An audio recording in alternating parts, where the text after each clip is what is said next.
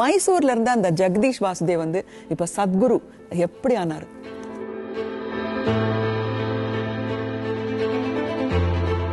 ஆந்திரா உங்களுடைய பூர்வீகம். ஆனா நீங்க பிறந்து வளர்ந்ததெல்லாம் கர்நாடகால.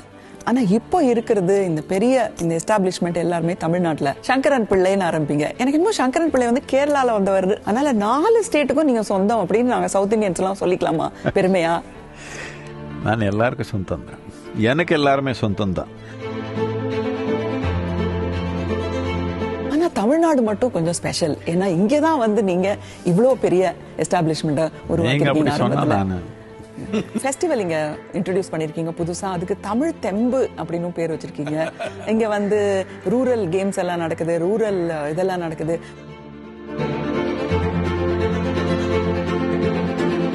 சுதந்திர போராட்டம் வந்து ஒரு பெரிய போராட்டம்லாம் இருக்கும்போது தமிழ்நாட்டுல வேற விதமான ஒரு போராட்டம் இருந்தது, சமுதாயத்துல ஒரு போராட்டம் இருந்தது. இந்த திராவிட உணர்ச்சி அப்படின்னு சொல்லிட்டு சமத்துவம், சுயமரியாதை கல்யாணம், இந்த ஆலய வழிபாடு அதெல்லாம் வந்து கொஞ்சம் ஒரு அகைன்ஸ்டா ஒரு பிலாசபி ஒன்று வந்தது. பட் இந்த ஸ்டேட்டை அந்த பிலாசபியை எப்படி இந்த ஆன்மீக வழிக்கு கொண்டு வர முடியும் அப்ப எப்படி நினைச்சீங்க நீங்க? ஏன்னா நல்ல ரெசிஸ்டன்ஸ் இருந்திருக்குமே அப்போ.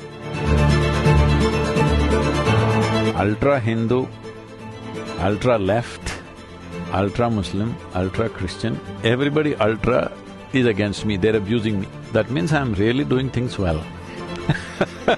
இது வரைக்கும் எந்த குருவையும் யங் பீப்புள் இவ்வளோ அடோர் பண்ணி இவ்வளோ ஃபாலோ பண்ணது மாதிரி எங்க யாருக்குமே தெரியல. முதலே டார்கெட் பண்ணீங்களா யங்ஸ்டர்ஸை நம்ம வழி கொண்டு வரணும்னு நினைச்சீங்களா? அப்படி ஒன்றும் இல்லை. நான் இளைஞனா இருக்கிறதுனால எல்லா இளைஞர் வர. அந்த ஜீவ சமாதி அப்படிங்கிறது ஒரு ஃபார் எக்ஸாம்பிள் உங்களுடைய துணைவியாரே போனது. அது வந்து சாதாரணமா ரேஷனலா யோசிக்கிறவங்க, லாஜிக்கலா யோசிக்கிறவங்களால ஒத்துக்கவே முடியல. அதை உங்களை நல்லா புரிஞ்சுக்கிட்டு உங்களோட பாதைக்கு வர்றவங்க வந்து கொஞ்சம் அந்த பக்கத்துல இருந்து இருக்கிறவங்க, இல்ல உலகத்தோட எல்லா மூலையிலயும் இருக்காங்க. சோ இங்க இருக்கிறவங்க ஏன் அதை வந்து உபயோகப்படுத்திக்க மாட்டேங்கிறாங்க? நானும் 100 தடவை சொல்லாச்சு, எனக்கு அரசியல்ல இன்ட்ரெஸ்ட் இல்ல. ஏன் வர மாட்டீங்க? நீங்களா தானே அரசியலுக்கு வரணும். அரசியல்ல இருக்கிறவங்களுக்கு ஆன்மீகத்து தேவை இருக்குது. ஆன்மீகத்துல இருக்கிறவங்க அரசியலுக்கு போயிட்டா என்ன பண்றது? நானும் கம்யூனிஸ்ட் இல்லையா? இது கம்யூனிசம் இல்லைன்னா என்ன? இந்த யோகா சென்டர் இங்க யார நீ எந்த ஜாத்தியும் நான் இந்துவுக்கு கேட்கல, எந்த மதம்னு கேட்கல. எல்லா மதத்தாலும் இருக்கிறாங்க, ஜாத்தி இருக்கிறாங்க. நீ ஆனா பெண்ணான்னு கேட்கல. திறமைக்கு அனுசாரமா யார் யார் எது செய்யணுமோ அது செஞ்சு போறாங்க. எல்லாருக்கும் அதே சாப்பாடு தான். கொஞ்சம் அதிகமா செஞ்சு அவருக்கு ஒன்றும் ஸ்பெஷல் சாப்பாடு கொடுக்கல. எல்லாருக்கும் அதே சாப்பாடு தான், எல்லாருக்கும் அதே துணிமணி தான். இது கம்யூனிசம் இல்லைன்னா நீங்க என்ன கம்யூனிசம் பண்றீங்க? நீங்க சும்மா ரோட்ல கத்துறீங்க, நீங்க என்ன கம்யூனிசம் பண்ணீங்க? இதுதான் கம்யூனிசம். அண்ணா எல்லாரும் சமமா ஒன்னா வாழ்றது. நம்முடைய டைட்டிலுக்கு ஏத்த மாதிரி கேம் சேஞ்சர், ஒரு கேம் சேஞ்சர் இன்னைக்கு நம்ம சந்திக்க போறோம். கேம் சேஞ்சர்ஸ்னா வழக்கமா அரசியல்ல கேம் சேஞ்ச் பண்ணுவாங்க, இல்ல சமுதாயத்துல எதையாவது மாத்துவாங்க, இல்ல எஜுகேஷன் கல்வித்துறையில மாத்துவாங்க, ஸ்போர்ட்ஸ்ல மாத்துவாங்க, மக்கள் மனதில் மாத்துவாங்க. இப்படி நிறைய பேர் இருக்காங்க. ஆனா எல்லாரையுமே ஒன்னா சேர்த்து ஒரு பர்சனாலிட்டியான சத்குரு ஜக்கி வாசுதேவ இன்னைக்கு பார்க்கணும். வணக்கம். வணக்கம்.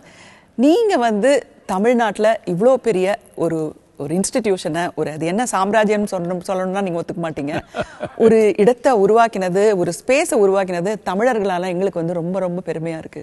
இந்த மைசூர்ல இருந்த அந்த ஜெகதீஷ் வாசுதேவ் வந்து இப்ப சத்குரு எப்படி ஆனாரு?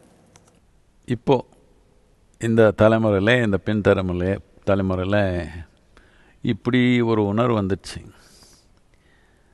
ஆன்மீகம்னா அது ஒரு டிசபிலிட்டி. என்ன சொல்றீங்க தமிழ்ல? ஆமா, ஒரு ஊனம். ஆன்மீகம் ஆயிடுச்சுன்னா இப்படியே உட்காந்துக்கணும்.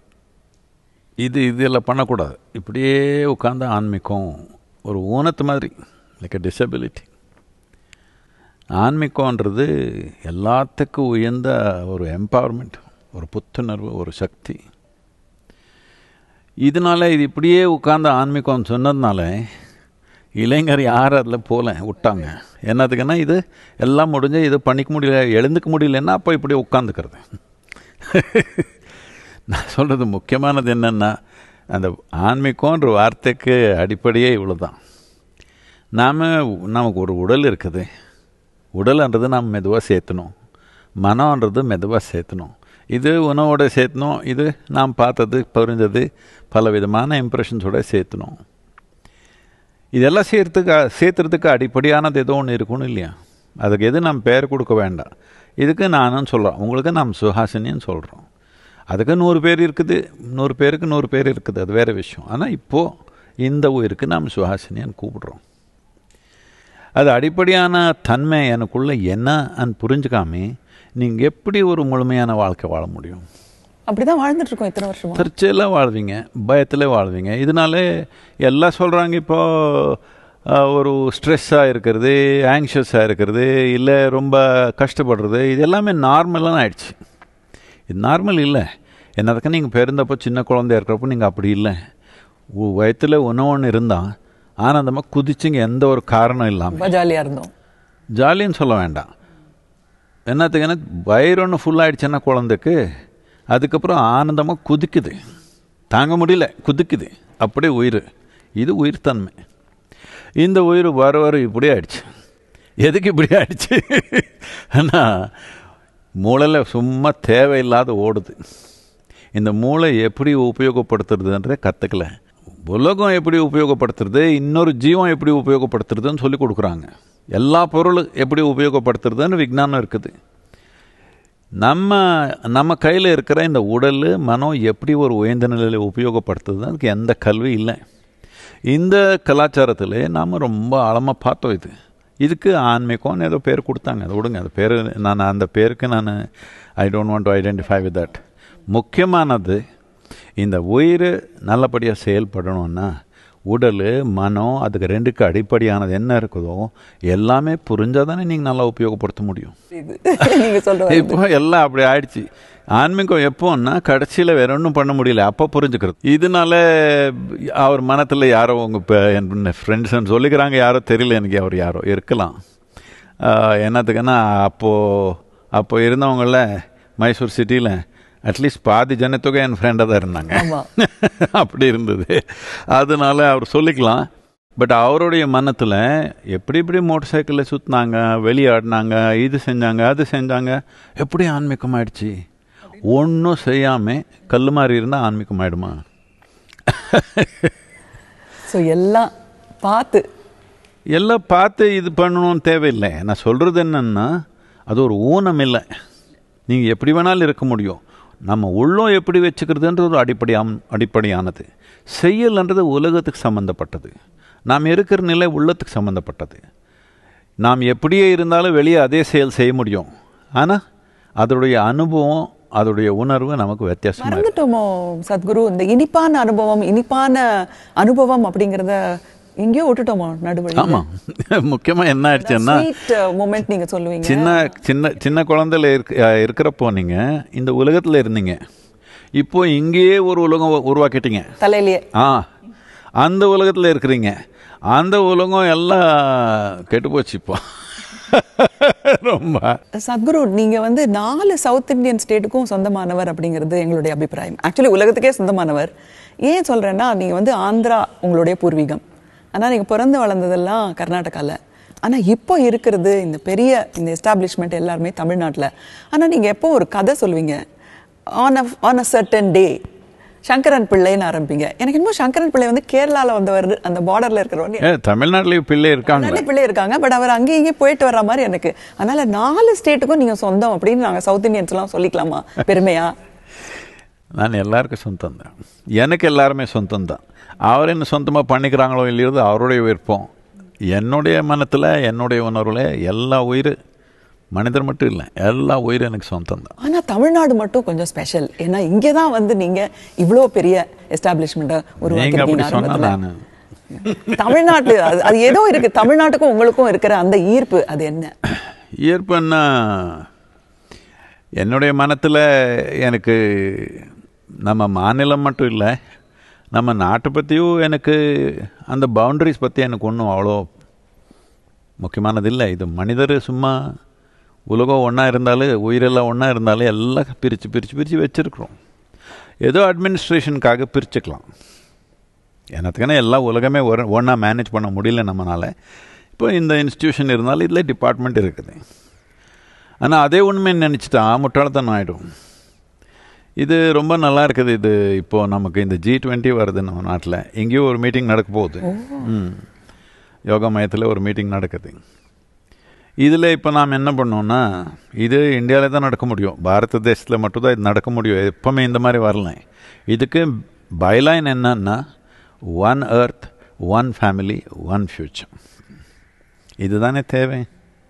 இதுக்கு தான் உள்ளோன்னு சொல்லுவோம். என்னத்துக்குன்னா, உடல்நிலை பார்த்தா நீங்கள் அது, நான் இது. மனநிலை பார்த்தாலும் கொஞ்சம் அப்படி இப்படி சேர்ந்துக்கலாம், ஆனால் அது வேறு வேறு. உள்ளத்தில் பார்த்தா இது அது கிடையாது. இதனால தான் உள்ள உணர்ந்து பார்க்கணும்னு சொல்கிறது. என்னத்துக்குன்னா, உடல் ஒரு விதமான பொய் சொல்லுது, மனம் இன்னொரு விதமான பொய் சொல்லுது, சமூகம் இன்னொரு விதமான பொய் சொல்லுது. உள்ளத்தில் போய் பார்த்தா உயிரெல்லாமே ஒன்றா நடக்குதுன்றது நமக்கு உணர்வு பூர்ணமாக புரிஞ்சுடுவோம். இருந்தாலும் நீங்கள் வந்து இப்போ சிவராத்திரிக்கு தாண்டி ஒரு ஃபெஸ்டிவல் இங்கே இன்ட்ரடியூஸ் பண்ணியிருக்கீங்க புதுசாக. அதுக்கு தமிழ் தெம்பு அப்படின்னு பேர் வச்சுருக்கீங்க. இங்கே வந்து ரூரல் கேம்ஸ் எல்லாம் நடக்குது, ரூரல் இதெல்லாம் நடக்குது. ஸோ என்ன அந்த அந்த தமிழ் தெம்புங்கிற பேரும் நீங்கள் தான் கொடுத்தீங்களா? ஆமாம். அது வந்து யங்ஸ்டர்ஸ் தமிழ் கெத்துன்றாங்க, அது மாதிரி. தமிழ் லிட்ரேச்சரில் படித்தவங்க இவ்வளோ பெரிய பேர் கொடுத்தாங்க. அவரெல்லாம் அப்படி தான் லிட்ரேச்சர் படிச்சுட்டாங்கன்னா ஒரு பேர் கொடுத்தா அவர் ஒரு ஃபுல் சென்டென்ஸ் கொடுக்குறாங்க. எனக்கு எந்த லிட்ரேச்சர் தெரியாததுனால நான் தமிழ் தெம்பு என்னத்துக்கு சொன்னேன்னா, தெம்பு என்ன உற்சாகம் தானே. உற்சாகம், ஆமாம். எஃபர்வெஷன்ஸ். See, if life is not effervescent, உயிர்ன்றதுக்கு தெம்பு இல்லைன்னா சத்த மாதிரி தான் அது. தெம்பில்லாத உயிர் வாழ்கிறது ரொம்ப கஷ்டம், கடினமானது. உங்களுக்கு தெம்பு இல்லைன்னு வச்சுக்கோங்க. நான் திருப்பி அதே எக்ஸாம்பிள் சொல்கிறேன். இங்கேருந்து அங்கே நடந்து போகிறீங்க, உங்களுக்கு தெம்பு இல்லை, அப்படியே இழுத்துட்டு போகணும் இந்த உடலை. தெம்பாக இருந்தால் பறந்து போய்க்குது. கரெக்ட், பறந்து போகும். தெம்பு இல்லைன்னா எப்படி வாழ போகிறீங்க? தமிழ் மக்கள் பல காலத்துலேருந்து வேறு என்னென்னமோ சொல்லிக்கலாம், கிரிட்டிசிசம்ஸ் இருக்குது, அது இருக்கட்டும். ஆனால் தெம்பு, எஃபர்வெசன்ட் பாப்புலேஷன், அப்சல்யூட்லி, அது நாம் கொண்டுட்டான். ஒன்றும் இல்லை. அதனால அந்த தெம்பு கொண்டு வரதுக்காக ஒரு கல்ச்சுரல் ஃபெஸ்டிவல் நம்ம தமிழ் மாநிலத்தில் என்னென்ன கல்ச்சுரல் ஈவெண்ட்ஸ் இருக்குதோ அது இளைஞருக்கு விளையாட்டாக ஒரு போட்டி தேவை. அவருக்கு தெம்புன்னு நிறைய பேர் இன்டர்நேஷ்னலாக என்ன ரொம்ப எங்கே போனாலும் இப்போ கூட கேட்குறாங்க, கஷ்டப்படுறாங்க. எதுக்கு நீங்கள் இப்படி அந்த ஜல்லிக்காட்டை நீங்கள் சப்போர்ட் பண்ணிட்டீங்கன்னு. நான் சொன்னேன், ஜல்லிக்காட்டு வேணால் எடுத்துடலாம். நீங்கள் வந்த எல்லா கிராமத்துலேயும் ஒரு ஃபுட்பால் ஃபீல்டு, ஒரு ஜிம்னாஸ்டிக்ஸு, ஒரு அது என்னென்ன தேவையோ தமிழ் இளைஞர் விளையாடுறதுக்கு அதெல்லாம் பண்ணி கொடுத்துடுங்க. அதுக்கப்புறம் வேணால் ஜல்லிக்காட்டு எடுத்துடலாம். இருக்கிறதே நம்ம கலாச்சாரத்திலே 1-2 வச்சுருக்காங்க. அது எடுத்துட்டா அது அபாயமாக இருக்குதேன்னு சொல்கிறாங்க. அபாயம்தான்.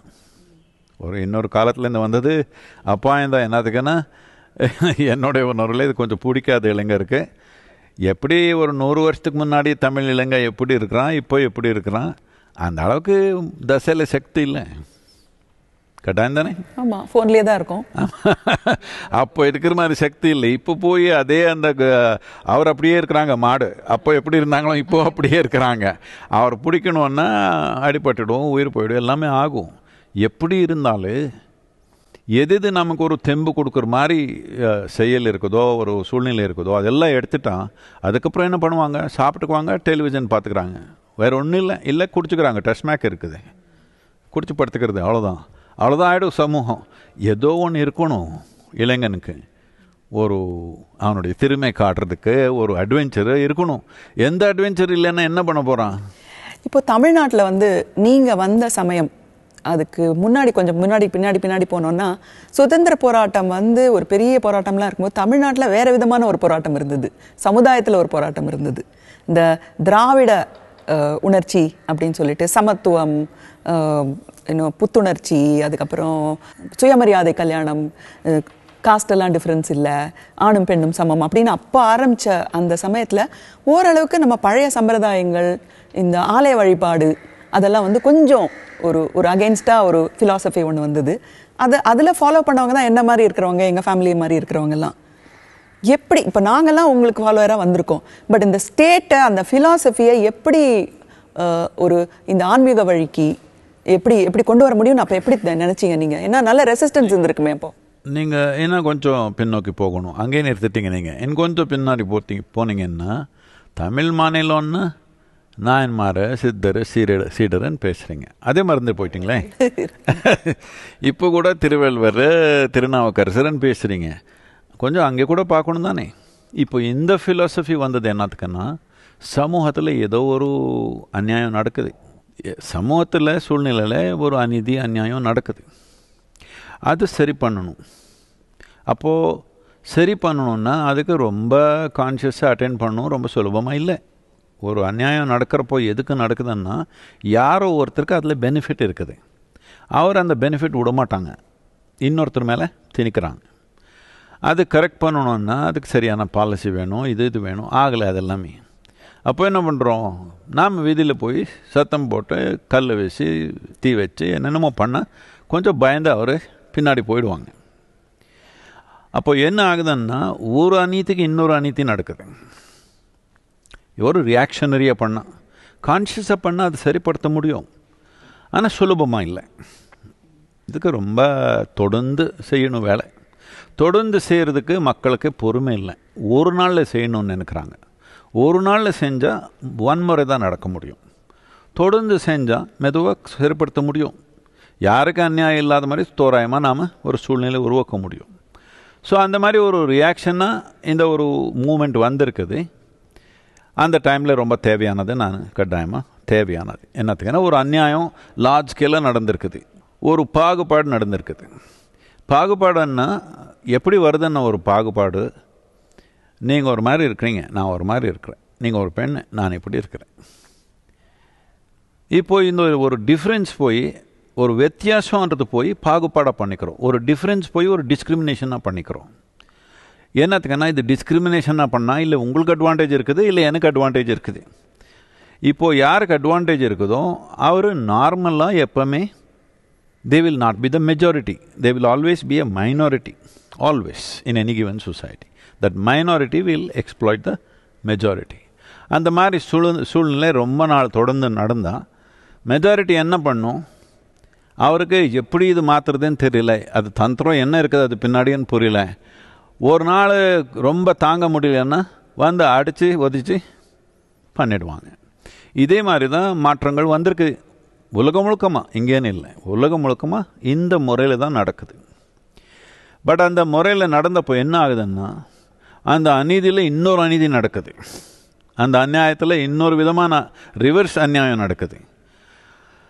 அது ஏதோ அந்த டைமில் நடந்துச்சு. என்ன நடந்தாலும் இப்போ நாம் அதே முறையில் போக தேவையில்லை. இப்போ என்ன பார்க்கணுன்னா, நம்ம கான்ஸ்டியூஷனில் எல்லோரும் ஒன்று தான். நம்ம அந்த கான்ஸ்டியூஷன் இம்ப்ளிமெண்ட் பண்ணுறது எப்படின்னு பார்க்கணும். இதுக்கு ஒன்றும் பெரிய புரட்சி ஒன்றும் தேவையில்லை. என்னத்துக்குன்னா, கான்ஸ்டியூஷன்ஸில் எல்லாருமே எல்லாம் மனிதர் சமமாயிட்டாங்க. ஆண் பெண் எது வித்தியாசம் இல்லை, எல்லாருக்கும் ஒரே சட்டம் தான். இப்போ சட்டம் நம்ம கரெக்டாக என்ஃபோர்ஸ் பண்ணால் நம்ம சண்டே போயிடுச்சு. என்ஃபோர்ஸ் பண்ணுறதுக்கு கொஞ்சம் சேலஞ்சஸ் இருக்கலாம். That can be over come because அதுக்கு தேவையான இன்ஸ்டிடியூஷன்ஸ் எல்லாமே இருக்குது. அந்த இன்ஸ்டிடியூஷன்ஸில் நாம் அந்த தன்மை கான்ஸ்டிடியூஷனை என்ஃபோர்ஸ் பண்ணணும்னு கொண்டு வராமல் நாம் வீதியில் மாற்றுறதுக்கு திருப்பி போனால் இது அநியாயம் வருது, அனார்க்கியம் வந்துடுது கூட. இதனால நம்ம தேசம், நம்ம நாடு இந்த ப்ரீ இண்டிபெண்டன்ஸ் ஈரா பார்த்திங்கன்னா அப்போ எல்லாமே வீதியில் தான் சரிப்படுத்தணும். என்னத்துக்குன்னா, அங்கே மேலே உட்காந்துருக்கிறவங்க நீங்கள் என்ன சொன்னாலும் கேட்க மாட்டாங்க. ஆனால் இப்போது நாமே எலெக்ட் பண்ண கவர்மெண்ட் தானே. எதனால் மாற்றணும்னா, நாம் சட்டத்து மூலமாக மாற்றணும். சட்டத்தை வெளியே மாற்றுறதுக்கு முயற்சி பண்ணிங்கன்னா இது வேறு மாதிரி போயிடும். உங்களோட எஸ்தட்டிக் சென்ஸ், உங்களோட இங்கே நான் வந்து ஒரு 12 வருஷத்துக்கு முன்னாடி வந்தேன்னு நினைக்கிறேன். ஈஷாக்கு ஒரு அம்சமும் ஒரு அழகு ஒன்றும் இல்லை. நேத்திக்கு ஒரு பார்ட்டிஷன் வந்தது எங்களுக்கு. அந்த பார்ட்டிஷனில் இருக்கிற அந்த உடன் பார்க்காக இருக்கட்டும், மேலே இருக்கிற ஒரு பேம்புவாக இருக்கட்டும், ஒரு பூவாக இருக்கட்டும், இல்லை ஒரு மரமாக இருக்கட்டும், ஒரு கூரையாக இருக்கட்டும், ஒரு செவத்தில் இருக்கிற ஒரு விஷயமா இருக்கட்டும், இல்லை தரையாக இருக்கட்டும், எல்லா விஷயத்துலேயும் ஒரு அழகு. எங்கேருந்து உங்களுக்கு வந்து இவ்வளோ எஸ்தட்டிக் சென்ஸ் எங்கேருந்து வந்தது? நீங்கள் ட்ரெஸ் பண்ணுற விதம், உங்களோட அந்த ஷாலாக இருக்கட்டும், உங்களோட டர்பனாக இருக்கட்டும், அந்த மாலையாக இருக்கட்டும், அந்த எல்லாமே எங்கேருந்து இந்த எஸ்தட்டிக் சென்ஸ்? ஏன் இது வந்து மற்றவங்க எங்களை மாதிரி இருக்கவங்களுக்குலாம் வரமாட்டேங்குது? கலை உணர்வு முக்கியமானது என்னன்னா, நிறைய மக்களுக்கு அவர் மனத்தில் என்ன ஒரு ரிசல்ட் வருதோ அதுதான் முக்கியமானது. அவருக்கு செய்கிற செய்யல முக்கியமானது இல்லை, செயல்முறை முடிவு தான் முக்கியம், செய்யல் முறை முக்கியம் இல்லை அவருக்கு.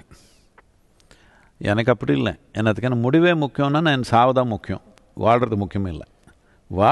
வாழ்கிறதுன்றது செயல் முறை தானே. முடிவு என்ன? அதே தான், எல்லாருக்கும் அதே தான்.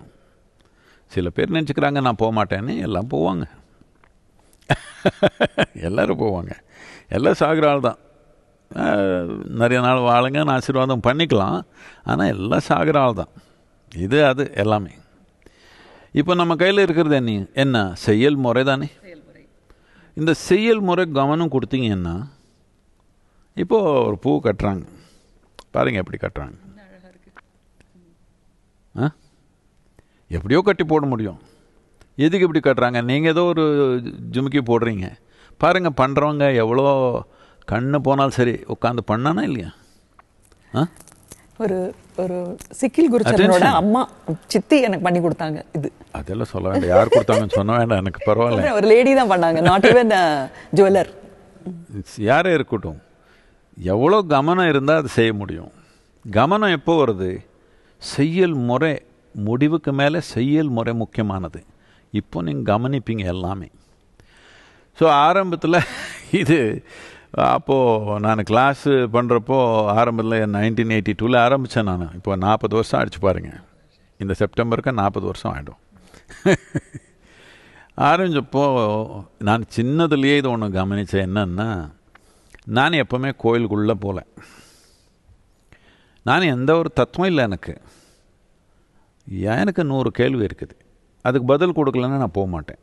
இந்த 100 கேள்விக்கு யாரும் எனக்கு பதில் கொடுக்க முடியல, அதனால நான் கோயிலுக்குள்ளே எப்போவும் போகல. நம்ம வீட்டில் அப்படி ஒன்றும் பெரிய மத்தவகித்தம் ஒன்றும் இல்லை. ஏதோ வருஷத்துக்கு ஒரு தடவை ஏதோ ஒரு விழான்னா ஏதோ ஒரு கோயிலுக்கு போகணும்னு நினச்சிக்கிறாங்க. அப்போ நான் கேள்வி இருக்குது. கேள்வி நான் என்ன சொல்கிறது, நான் 5-6 வயசில் கேள்விக்கு பதில் கொடுக்கலன்னு நான் போக மாட்டேன்.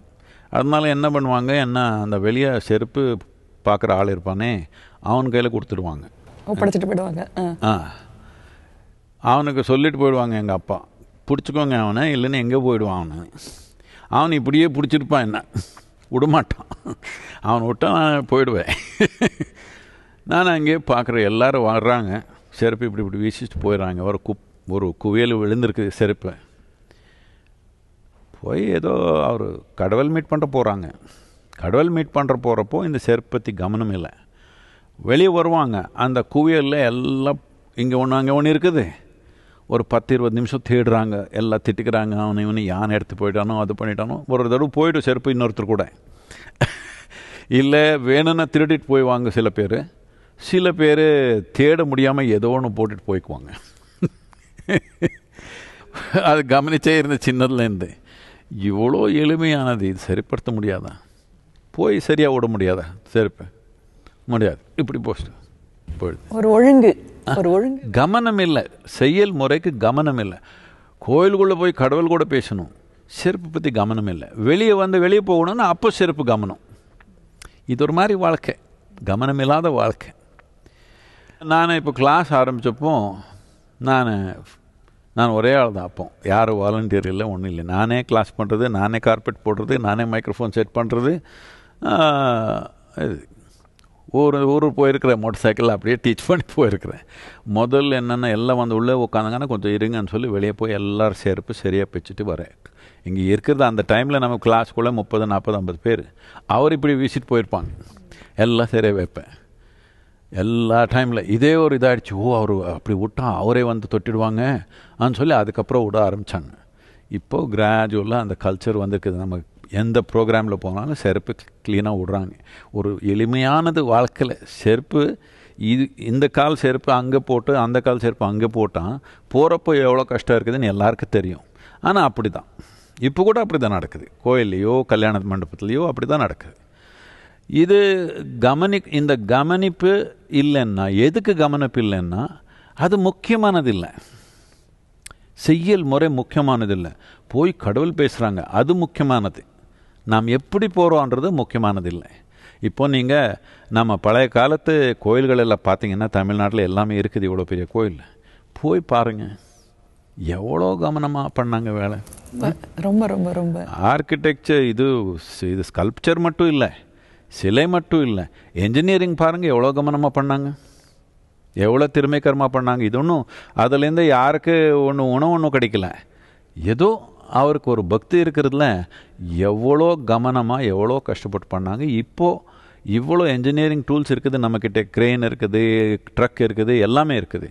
அப்படி இருந்தாலும் அந்த கோயில் நம்மளால் இப்போ கட்ட முடியாது. எந்த மெஷின் இல்லாதப்போ வெறும் மனிதன் கையில் என்ன பண்ணாங்க பாருங்கள். அதுக்கு தான் நான் தமிழ் தெம்புன்னு சொன்னேன். இல்லைன்னா பண்ண முடியுமா தெம்பு இல்லைன்னா? எல்லாமே சிம்பிளிஃபை பண்ணிடுறீங்களே. செருப்பை கரெக்டாக வச்சுட்டா நாளைக்கு ஓவியம் கூட வரைஞ்சிடலான்னு சொல்கிறீங்களே நீங்கள். கட்டாயம் தானே. இப்போ இது ஒரு அக்யூசேஷன் இருக்குது, இவர் எல்லாமே பெரிய பெரிய விஷயங்கள் எல்லாம் எடுத்து சிம்பிளாக பண்ணிவிடுவாங்க. இது சொல்கிறாங்க சொல்ல பேர் எனக்கு. நீங்கள் புரிஞ்சுக்கணும். இப்போ நீங்கள் சிவராத்திரிக்கு அப்போ கொஞ்சம் என் ட்விட்டர் எல்லாம் பார்த்துக்குங்க. Ultra Hindu, ultra left, ultra Muslim, ultra Christian, everybody ultra is against me. They're abusing me. Ultra right, ultra left, abusing me continuously. That means I'm really doing things well. எல்லாருடைய கவனமும் இங்கே இருக்குது அப்படின்னா இல்லை, அப்படி இல்லை. இவர் எல்லாமே நம்ம பண்ணுறது தப்புன்னு சொன்னால் இது கரெக்டாக தான் இருக்குது. இப்போ முக்கியமானது என்னன்னா, இப்போது நாம் உயிராக வந்திருக்கிறோம். ஒன்றும் இல்லை, நம்ம ஒன்றும் போராட தேவையில்லை, சும்மா உட்காந்தாலே சத்திடுவோம். ஹலோ, சும்மா கொஞ்சம் நாள் விட்டால் அப்படியே போயிடுவோம் எல்லாருமே. இதுக்கு ஒன்றும் போராட தேவையில்லை. இப்போது போராடி அவனுக்கு ஒன்றணும் இவனுக்கு ஒன்றணும்னு தேவையில்லை. சும்மா என்கிட்ட வர்றாங்க யாரோ மக்கள் வந்துட்டு, சத்குரு நம்ம எதிரி இருக்கிறாங்க, அவர் அப்படி பண்ணுறாங்க இப்படி பண்ணுறாங்க, இது பண்ணிடணும். ஒன்றும் பண்ண வேண்டாம், சும்மா யாரோ சத்திடுவான். இல்லை நீ சத்திடுவேன், எப்படி இருந்தாலும் ப்ராப்ளம் போயிடுச்சு, பழி வாங்கலாம் வேண்டியதில்லை, தேவையில்லை. எப்படியே சாகிற ஆள் தானே, என்ன அவன்கிட்ட போய் நீங்கள் பழி வாங்கிறது திருப்பி. சத்குரு அப்படின்னாலே ஒரு கூல் குரு. ஏன்னா இது வரைக்கும் நான் ஹார்ட் நினைச்சு இல்லை, முன்னாடியெல்லாம் குருன்னா வேறு மாதிரி நாங்கள் நினச்சிட்டு இருந்தோம். நீங்கள் சொன்னீங்களே அப்படியே இருக்கிற மாதிரி அப்படி. ஆனால் நீங்கள் வந்து பைக் ஓட்டுறீங்க, கார் ஓட்டுறீங்க, பைக்லேயே உலகம் ஃபுல்லாக சுற்றி வர்றீங்க, ஹெலிகாப்டர் ஓட்டுறீங்க, போலோ விளையாடுறீங்க, இன்னும் இது கால்ஃப் ஆடுறீங்க, எல்லா மாதிரி விளையாட்டுகளும் ஆடிட்டுருக்கீங்க. ஆனால் அந்த தாடி மட்டும் இன்னும் இருக்குது. ஆனால் தாடி மட்டும் எப்படி அது பழைய குரு மாதிரி இருக்கே? உங்கள் டாக்டர் ராதே வந்து அப்ஜெக்ட் பண்ண மாட்டாங்களா இந்த தாடிக்கு? என்ன சுஹாசினி, இது புரியல உங்களுக்கு? நான் எங்கள் அப்பா தாடி ஃபஸ்ட்டு வச்சப்போ வேண்டவே வேண்டாம்னு சொன்னேன். அவர் வச்சாங்க, அவர் ஆக்டர் இருக்கலாம், அவர் வச்சாங்க எடுத்துட்டாங்க. நான் ஒன்றும் பண்ணல, இது தானே வளர்ந்துச்சேன். இது எல்லாம் ஆண் முகத்துலேயும் வளருது. யார் யார் எடுத்தாங்களோ நீங்கள் அவர் கேட்கணும், எதுக்கு எடுத்தாங்கன்னு. என்ன கேட்குறீங்களே, நான் ஒன்றும் பண்ணலையே. எதனால் அப்படி சொல்கிறீங்க? Some people have set that அனிமல்ஸில் வந்து மேல் ஸ்பீசிஸ் தான் அழகு, நம்ம வந்து ஹியூமன் பீயிங்ஸ் தான் இந்த ஹேர் எல்லாம் கட் பண்ணுறதுனால பெண்கள் அழகாயிட்டாங்கண்ணா. அப்படி ஏதாவது இருக்கா தியரி? ஒருத்தர் சொன்னார் என்கிட்ட. இருக்கலாம், சொல்லிக்கலாம் அவர். பட் முக்கியமானது என்னன்னா, இயற்கையில் உங்களுக்குள்ள தேவையில்லாதது எது வரல. என்னத்துக்குன்னா, நீங்கள் இந்த பரிமாணத்தை செய்யல, நீங்கள் மனிதனன்றவங்க எல்லாத்துக்கும் உயர்ந்த ப்ராடக்ட் உண்மைதானே? அஃப்கோர்ஸ். தேவையில்லாதது எது போடல உங்களுக்குள்ள. நீங்கள் நினச்சிக்கலாம் இந்த மூக்கு தேவையில்லை, கட் பண்ணிடலாமா. நீங்கள் எதுக்கு கட் பண்ண மாட்டீங்க? வலிக்குது. முடி வேணால் கட் பண்ணிடலாம். எதுக்கு முடி கட் பண்ணுறீங்க? வலி இல்லை. இப்போ அப்படின்னா உங்களுக்கு வலி வந்தால் தான் நீங்கள் காப்பாற்றுக்கிறீங்க. எங்கெங்கே வலி இருக்குதோ அது மட்டும் தான் காப்பாற்றுக்கிறீங்க. எங்கெங்கே வலி இல்லையோ எல்லாமே நாசம் பண்ணிடுவீங்க. இதனால தான் இன்னொரு உயிர் நாசம் பண்ணுறீங்க. என்னத்துக்குன்னா உங்களுக்கு வழி தெரியல. அந்த மாதிரி முறையில் இருக்கிறாங்க மக்கள். தேவையில்லாத எதை கொடுத்ததா இயற்கை உங்களுக்கு ஏதோ ஒரு தன்மை இருக்கணும் தானே அதுக்கு. இப்போது நாம் பிரம்மச்சரி எல்லாமே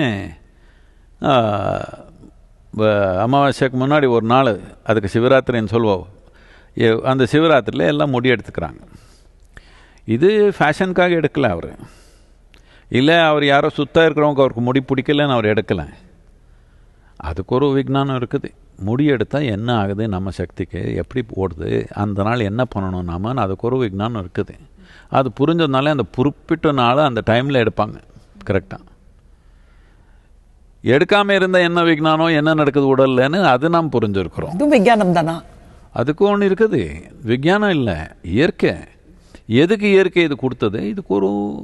அதுக்கு ஒரு செயல் இருக்குது. எப்போ மனிதன் என்ன நினைக்கிறான்?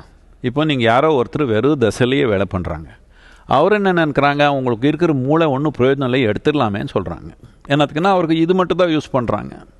அப்படி தான் ஒரு சூக்ஷ்மம் இல்லாத மனிதன் இது எடுத்துடலாமே அது எடுத்துடலாமே நினைக்கிறான்.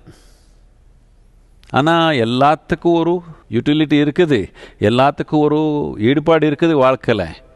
நாம் சூக்ஷ்மமாக வாழணுன்னா பல தன்மை இருக்குது நமக்குள்ளே. யங் பீப்புளுக்கு உங்களை வந்து ரொம்ப பிடிக்கும். இது வரைக்கும் எந்த குருவையும் யங் பீப்புள் இவ்வளோ அடோர் பண்ணி இவ்வளோ ஃபாலோ பண்ணது மாதிரி எங்கள் யாருக்குமே தெரில.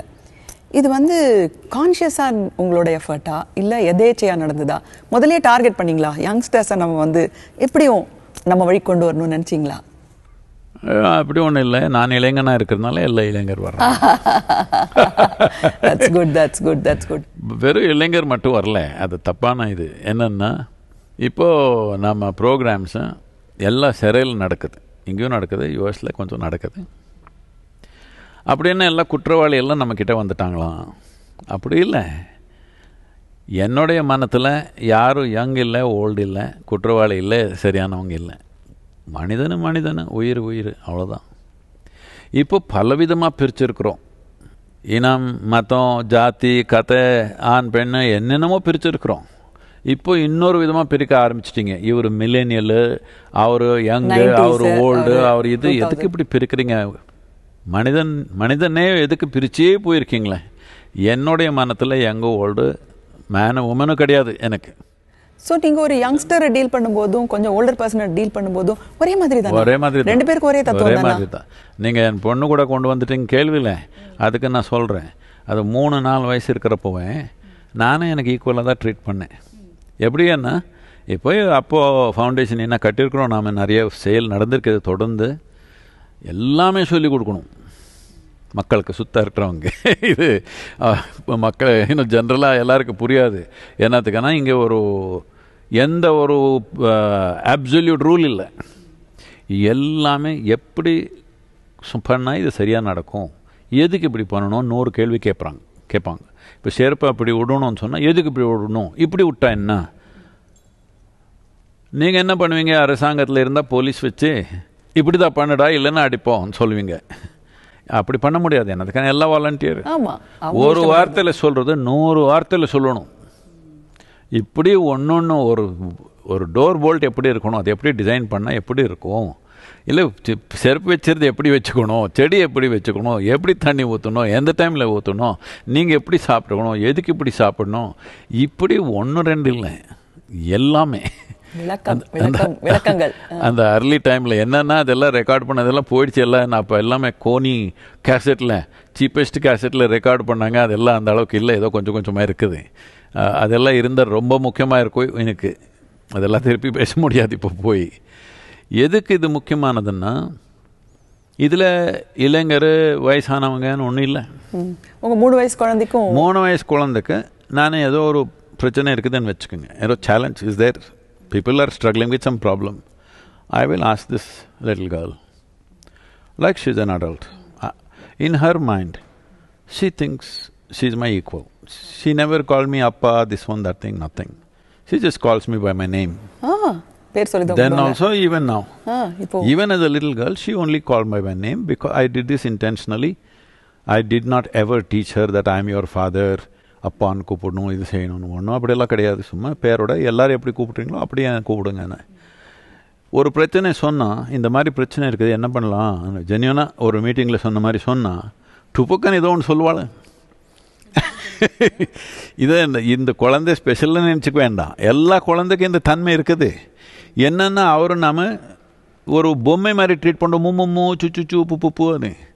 That is not what a child needs. என்னென்னமோ இருக்குது, வளர்ந்துடணும்னு ஆசை. ஸோ நீங்கள் அடல்ட் மாதிரியே ட்ரீட் பண்ணிங்கன்னா ரொம்ப மெச்சூர் ஆகிடுவாங்க ரொம்ப அர்லியாகவே. எல்லாமே புரிஞ்சிடுது ரொம்ப சுலபமாக. முறை ஒன்றும் வித்தியாசம் இல்லை, அதே முறை தான். மொழி கொஞ்சம் மாற்றிக்கணும், என்னத்துக்குன்னா எல்லாமே தெரியாமல் இருக்கலாம். ஏன்னோ. ஸோ சிங்கிள் பேரண்ட்டாக வளர்த்தீங்க நீங்கள் அந்த குழந்தைய. இவ்வளோ பெரிய பொறுப்பு வேற, உலகத்தோட பொறுப்பு உங்ககிட்ட இருந்தது. ஸோ அந்த குழந்தைய எப்படி, ஏன்னா சாதாரணமாகவே இருக்கிற ஃபேமிலியில வளர்க்க முடியல, நியூக்ளியர் ஃபேமிலிலேயே எப்படி வளர்த்தீங்க நீங்க அந்த பொண்ணை? குழந்தை இன்னும் நல்லா வளர்ந்துருக்கு, ரொம்ப நல்ல பொண்ணா இருக்கு, அதனால கேட்குறேன். ஒரு பேரண்டல் அட்வைஸ் வேணும் அதுக்கு. அவரை இன்டர்வியூ பண்ணிட்டா நல்லா இருக்கும்.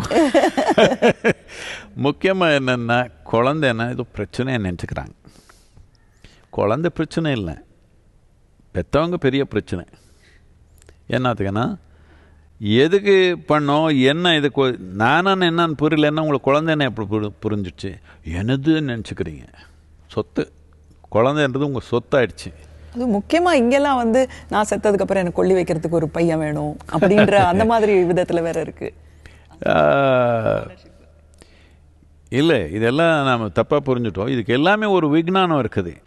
இது நாம் ஒரு விஞ்ஞானம்னா ABC, A equal to be, இந்த மாதிரி பேசல, ஏ plus B equal to C, இந்த மாதிரிலாம் நாம் பண்ணல. நாம் கொஞ்சம் ஒரு கதையில், ஒரு பாட்டில், ஒரு வாழ்க்கை முறையில் பலவிதமாக விஞ்ஞானம் சொல்லிக் கொடுக்குறதுக்கு முயற்சி பண்ணேன். எப்படி உட்காந்தா நல்லாயிருக்கும், எப்படி சாப்பிட்டா நல்லாயிருக்கும், இப்போது வெயில் காலம் வரப்போகுது, என்ன சாப்பிடணும், இதுக்கெல்லாம் ஒரு மாதிரி வேறு மாதிரி பண்ணோம். இது நல்லாவே வேலை பண்ணுது. ஆனால் தலைமுறையிலேருந்து தலைமுறைக்கு வர்றப்போ அது மட்டும் இல்லை, நம்ம நாட்டில் ஒரு கடந்த ஒரு 800-1000 வருஷமே ரொம்ப தாறுமாறு நடந்திருக்குது. இது வேறு எங்கேனாலும் நடந்தால் அதே பேசியிருப்பாங்க.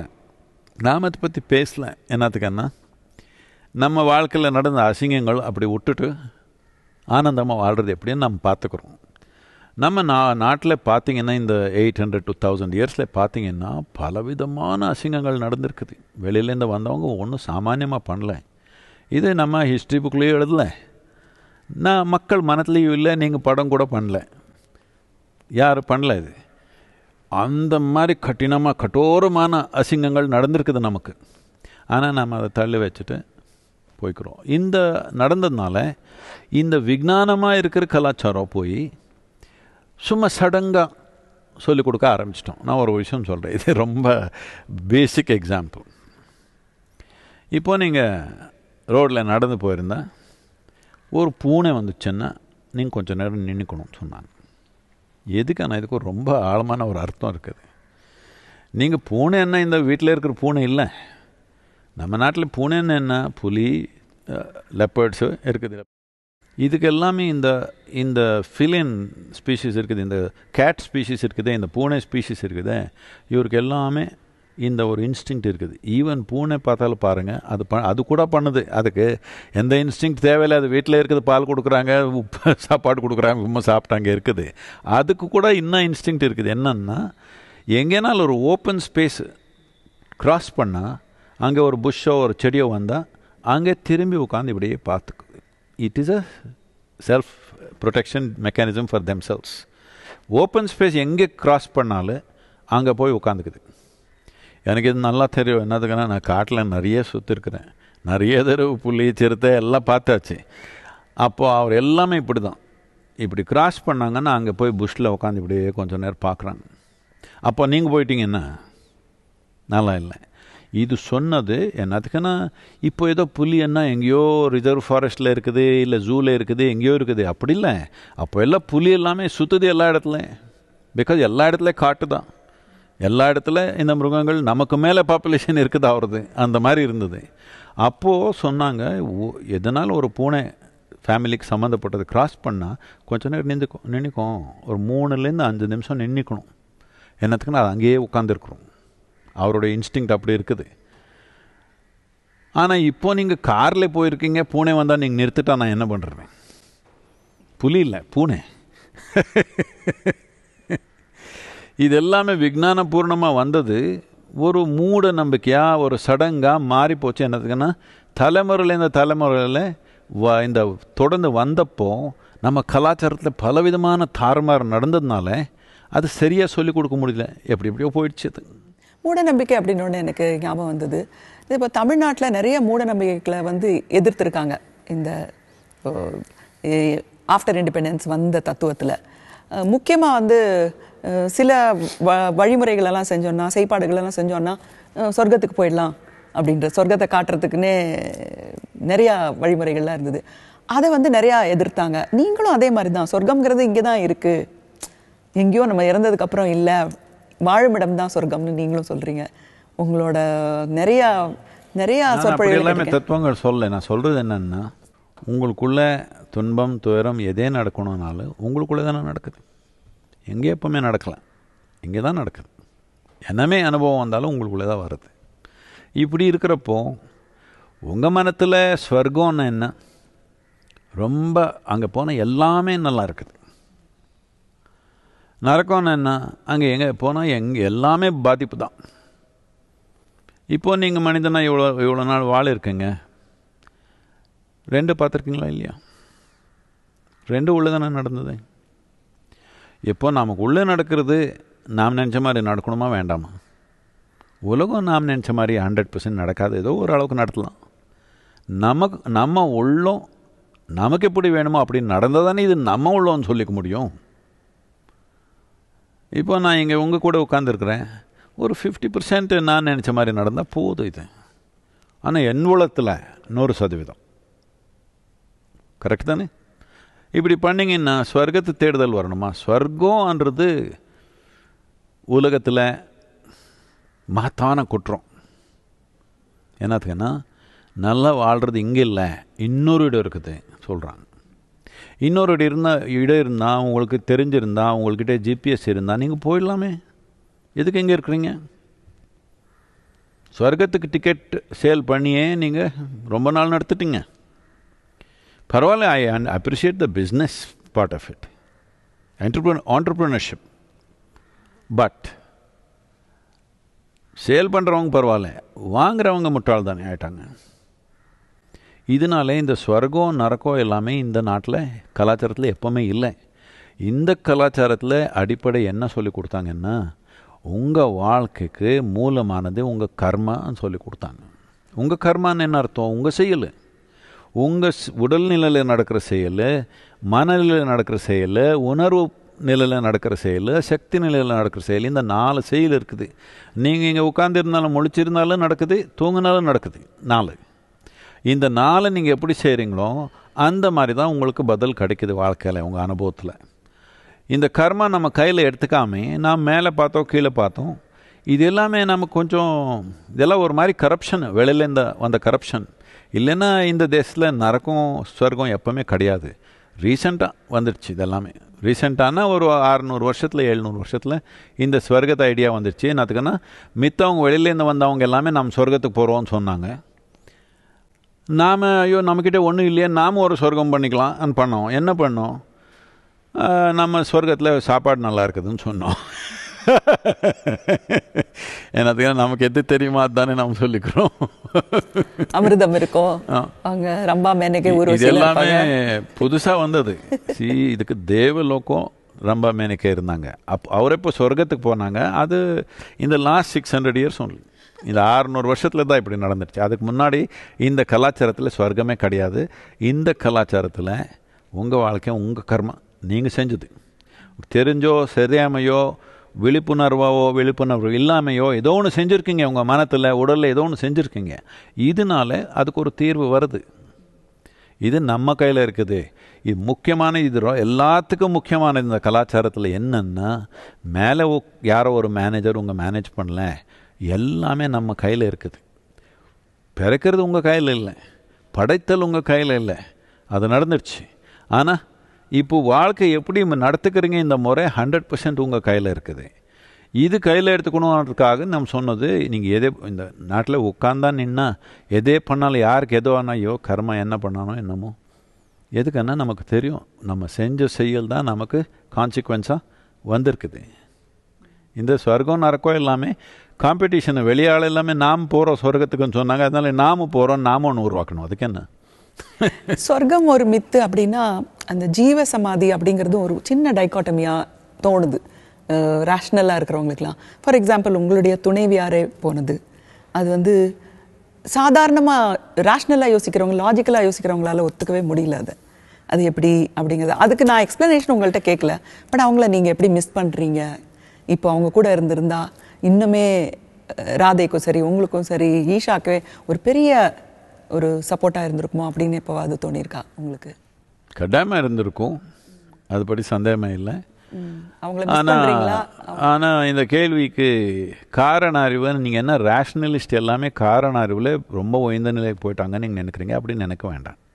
நம்ம காரண அறிவுன்றது பல நிலையில் இருக்க முடியும். இப்போது காரண அறிவுன்னா இங்கே உட்காந்துருக்குறோம். நீங்கள் பெண்ணு தான், நான் ஆண் தான். ஆனால் நீங்கள் எப்படி இங்கே வந்துட்டீங்க? ஒரு ஆண் பெண்ணு சேர்ந்ததுனால தானே நீங்கள் இப்படி வந்துட்டீங்க. உங்களுக்குள்ளே உங்கள் அப்பா தன்மை இருக்குதா இல்லை எடுத்துட்டிங்களா? இருக்குது. எங்கள் அப்பா நிறையா இருக்காரு, எனக்குள்ளேயும் இருக்கிறாங்க தானே. அப்படின்னு நீங்கள் எப்படி 100% பெண்ணுன்னு சொல்லிக்கிறீங்க? ரெண்டு இருக்கிறது தானே. இதனால ரொம்ப அடிப்படையான காரண அறிவில் பார்த்தா எல்லாம் பிரிக்கிறது தான். கொஞ்சம் காரண அறிவுன்றது கொஞ்சம் உயர்ந்த நிலைக்கு வரணும். எல்லாரும் காரண அறிவும் ஒரே ஒன்றையும் நினச்சிக்க வேண்டாம். Do not understand that logic is same everywhere. People are in different dimensions of logic. So இப்போ என்ன ஆகும், ஒருத்தர் சொல்லிக்கிறாங்க, இப்போது நான் சின்னதில் ரொம்ப நான் ஒரு 11-12 வயசு இருக்கிறப்பவே நான் தாஸ் கேபிட்டல் எல்லாம் படித்தாச்சு, ஃபுல்லி கம்யூனிஸ்ட் இன்ஸ்பிரேஷன். அப்போ என்ன, உணவு தானே முக்கியமானது, இதுதானே முக்கியமானது. அதே ஒரு மாதிரி விவாதம். அதெல்லாம் பண்ணவங்க அந்த நாட்களெல்லாம் என்ன இருக்குது பாருங்கள். அப்படி போனவங்க என்னத்துக்குன்னா உயிர்னா பல விஷயம் இருக்குது. சும்மா இது மட்டும் சாப்பிட்டா நடக்கலை, எல்லாமே இருக்குது. ஒரு அளவுக்கு முடிஞ்ச அளவுக்கு எல்லாமே கவனம் இருந்தால் தான் ஒரு முழுமையான வாழ்க்கை, ஒரு தன்மை நடக்குது நமக்குள்ளே. இதனால காரண அறிவுன்றது எல்லாமே நினச்சிக்க வேண்டாம். காரண அறிவுன்றது பிழைப்புக்கு நல்லா இருக்குது, வாழ்கிறதுக்கு நல்லா இல்லை. எப்படின்னா காரண அறிவுன்றது உங்கள் காரண புத்தின்றது கூர்மையாக இருந்ததுன்னா நல்லாயிருக்கும். உங்கள்கிட்ட ஒரு கத்தி இருந்த கூர்மையானது நீங்கள் எதாவது கூட கட் பண்ண முடியும், தைக்க முடியுமா? இப்போ அதே வச்சு தைச்சிங்கன்னா எல்லாம் பிரிஞ்சு போயிடும். இப்போ அதுதான் நடந்திருக்குது. நம்ம பகுத்தறிவுங்கிறது தைக்க முடியாதுன்றீங்க. அது கட் பண்ண முடியும், அவ்வளோதான். டைசெக்ஷன் பண்ண முடியும், சேர்த்த முடியாது அது. ஸோ உங்களுடைய துணைவியாருடைய அந்த அந்த முடிவு உங்களுக்கு பெரிய ஷாக்காக இருந்ததா, இல்லை நீங்கள் அதை எதிர்பார்த்தீங்களா? 8 மாதத்துக்கு முன்னாடியே அவர் எல்லாருக்கும் சொல்லிட்டாங்க. எனக்கு சொல்கிறதுக்கு முன்னாடியே சொல்லிட்டாள் எல்லாருக்கும். எல்லோரும் சுத்தம் இருக்கிறவங்க கொஞ்சம் கஷ்டப்பட்டாங்க. ஒரு ஃபேமிலியில் எல்லாருக்கும், எங்கள் அப்பாவுக்கு எல்லாம் சொல்லிட்டாள். போய் நான் பண்ண வேண்டாம், சின்ன குழந்தைக்கு 7 வயசு குழந்தைக்கு சொல்ல ஆரம்பிச்சிட்டாள். நான் இப்படி சொல்ல வேண்டாம், அந்த குழந்தை பயந்துட்டா என்ன பண்ணுறது? இல்லை நான் அப்படி சொல்லாமல் பண்ண முடியாது, I have to tell them சொல்லி எல்லாருக்கும் புரிய வைக்கிறதுக்கு முயற்சி பண்ணாள். அதனால ஷாக் ஒன்றும் இல்லை, லாஸாக 100% ரொம்ப பெரிய லாஸ். பிரிவு நிச்சயமாக இருக்குது, அந்த லாஸ் இருக்குது. டெஃபினெட்லி. எப்பெல்லாம் மிஸ் பண்ணுவீங்க அவங்கள? எப்பெல்லாம் மிஸ் பண்ணுவீங்க? I am not mat like that. I am not that. C, this is something people won't understand. இல்லை மிஸ் பண்ணணும், இல்லை மிஸ் பண்ணக்கூடாது, அப்படி இல்லை. எனக்கு நான் எப்படின்னா, the Himalayan trip was 27 or 29 years. Sorry, maybe 27 years. Every year I went to Himalayas because I don't want to miss any experience. I went and sat on top of the bus. It's cold. Sometimes it'll be raining, sometimes it'll be snowing. But I always sat on the bus. And there are electric wires. When it comes, you have to lie down. And there are rocks where the bus goes under the rock. If you don't lie down, your head will smash. But I sat on the rock, not for 1 or 2 hours. The journey normally is, if you start at 4 o'clock in the morning, it'll go until evening, at least 12 to 14 hours. I always sat on the rocks. Later on, I rode on my motorcycle. I know every bend, not like towns, boards, not that kind of map memory. I know every rock, every curve, everything. Today when I go, I don't remember, but I live it. I'm like that. So because in my mind there are no words. There are no words in my mind. I have only videos. Adukku dhaan na cinematographer nu sonna. I have only videos of life. So I don't have to miss anybody or anything. My videos can come on any time. So manasla irukku. As vividly as it was. Every little thing, not just about her, about everything. I remember, I've seen this country in ways most people wouldn't have seen. I've crisscrossed India on my motorcycle at one time.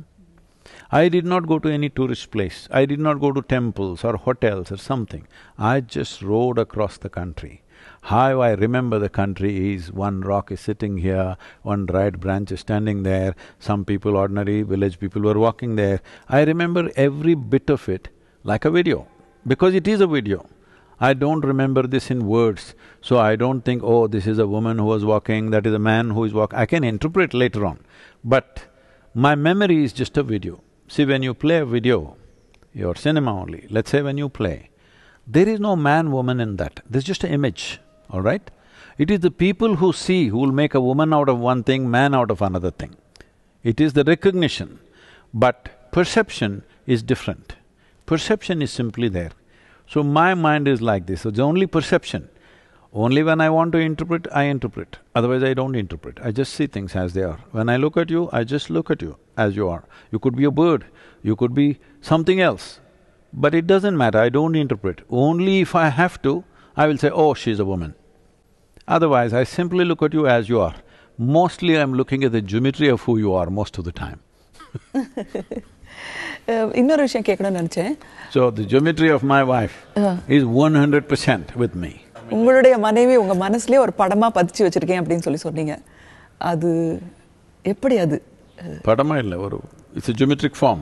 Okay, ஒரு முப்பரிமாணம் இருக்கிற ஒரு படமா இருக்கு, உங்க மனசுக்குள்ளேயே இருக்காங்க எப்பவுமே. எல்லா துணையும் இருக்கிறவங்களும் இப்படி நினைச்சா எவ்வளோ நல்லா இருக்கும். அதனால தான் நீங்களா இருக்கீங்க, நாங்களா இருக்கோம். நாங்க அப்பப்போ ஃபோன் பண்ணி நல்லா இருக்கீங்களா, எங்க இருக்கீங்கன்னு கேட்டுட்டு இருக்கோம். நீங்க உங்களை விட்டுட்டு போறவங்களே மனசுக்குள்ளே முப்பரிமாணமா வச்சிருக்கேன்னு சொல்றீங்க.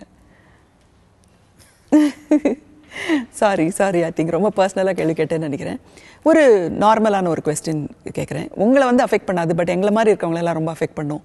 ரொம்ப டேலண்டடாக இருக்கிறவங்க, ரொம்ப திறமைசாலிகளை அவங்க எங்கே இருக்காங்களோ அங்கே ஜாஸ்தி மதிக்க மாட்டாங்க. அந்த கொஞ்சம் தள்ளி போய் அந்த மற்ற ஊரில் தான் மதிப்பாங்க. அது காந்தியாக இருக்கட்டும், ஆண்ட்ரூ லாய்ட் வெபராக இருக்கட்டும். எனக்குலாம் ஆண்ட்ரூ லாய்ட் வெபரை ரொம்ப பிடிக்கும். ஃபேண்டம் ஆஃப் தி ஆப்பராலாம் பண்ண மியூசிக். லண்டனில் போய் கேட்டால் அவர் சுமார் தானே மியூசிக் பண்ணுவாங்க அப்படிம்பாங்க. அந்த பெருமை அவங்களுக்கு தெரியாது. ஸோ அந்த மாதிரி கொஞ்சம் இங்கே இருக்குன்னு நாங்களாம் நினைக்கிறோம். உங்களுக்கு உங்களை நல்லா புரிஞ்சுக்கிட்டு உங்களோட பாதைக்கு வர்றவங்க கொஞ்சம் அந்த பக்கத்துலேருந்து இருக்கிறவங்க, இல்லை உலகத்தோட எல்லா மூலையிலையும் இருக்காங்க. ஸோ இங்கே இருக்கிறவங்க ஏன் அதை உபயோகப்படுத்திக்க மாட்டேங்கிறாங்க?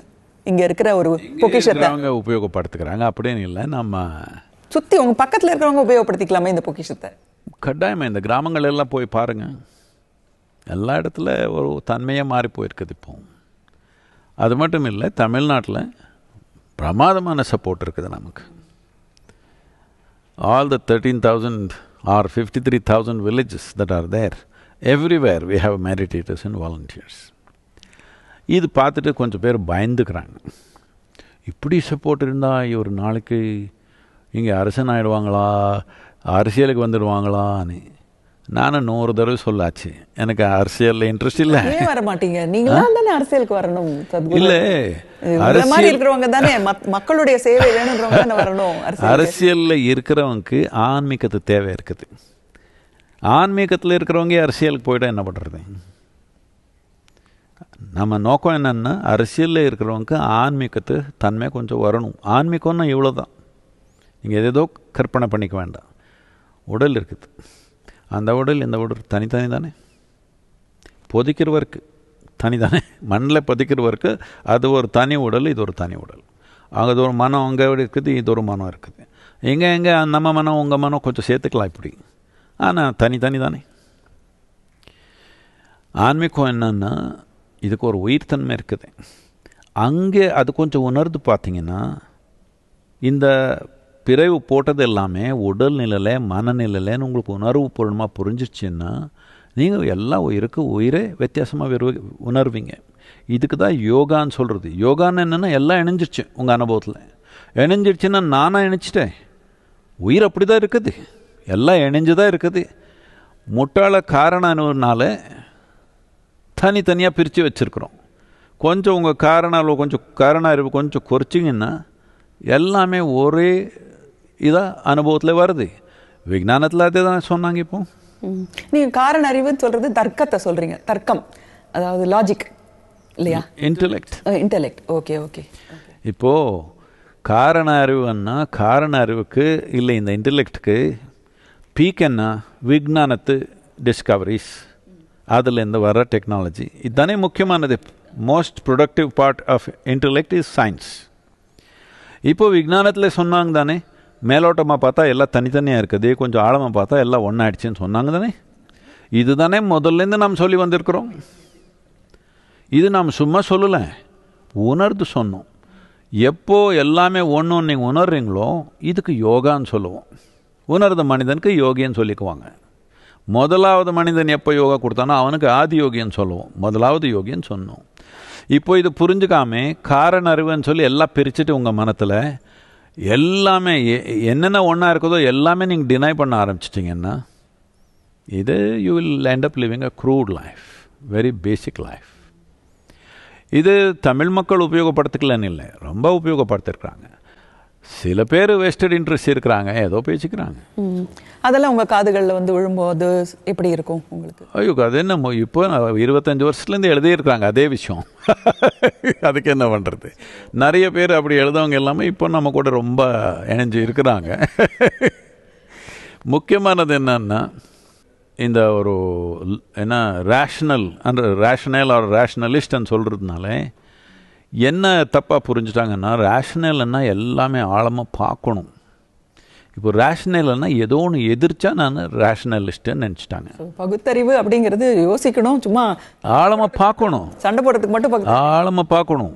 சும்மா ஏதோ ஒன்று இப்போ என்ன இது, யார் நம்ம மாதிரி இல்லையோ அவரெல்லாம் நமக்கு எதிரியான்றது ரொம்ப அடிப்படையான எண்ணம் தானே. அது நீங்க யார் மாதிரியும் இல்லை, ரொம்ப வித்தியாசமா இருக்கீங்க. அதனால யாருமே இல்லைங்க, என்னை பார்க்காத ஆளெல்லாம் எனக்கு எதிரி. இது நான் சொன்னேனே, ஹிந்து அல்ட்ரா ஹிந்து பார்த்தீங்கன்னா ஓரே திட்டுறாங்க. என்னத்துக்குன்னா நான் அவருக்கு சரியான ஹிந்து இல்லையா. ஒரு மதம் பார்த்தீங்கன்னா, இந்த கம்யூனிசம் பார்த்தீங்கன்னா நான் கம்யூனிஸ்ட் இல்லையா. இது கம்யூனிசம் இல்லைன்னா என்ன, இந்த யோகா சென்டரு இங்கே யாரை நீ எந்த ஜாத்தியும் நான் இதுவரைக்கும் கேட்கல, எந்த மதம்னு கேட்கல, எல்லா மதத்தாலும் இருக்கிறாங்க, ஜாதி இருக்கிறாங்க. நீ ஆனா பெண்ணான்னு கேட்கல, திறமைக்கு அனுசாரமாக யார் யார் எது செய்யணுமோ அது செஞ்சு போகிறாங்க. எல்லாருக்கும் அதே சாப்பாடு தான். கொஞ்சம் அதிகமாக செஞ்சால் அவருக்கு ஒன்றும் ஸ்பெஷல் சாப்பாடு கொடுக்கல, எல்லாருக்கும் அதே சாப்பாடு தான், எல்லாருக்கும் அதே துணிமணி தான். இது கம்யூனிசம் இல்லைன்னா நீங்கள் என்ன கம்யூனிசம் பண்ணுறீங்க? நீங்கள் சும்மா ரோட்டில் கத்துறீங்க, நீங்கள் என்ன கம்யூனிசம் பண்ணீங்க? இதுதான் கம்யூனிசம். என்ன எல்லாரும் சமமாக ஒன்றா வாழ்கிறது.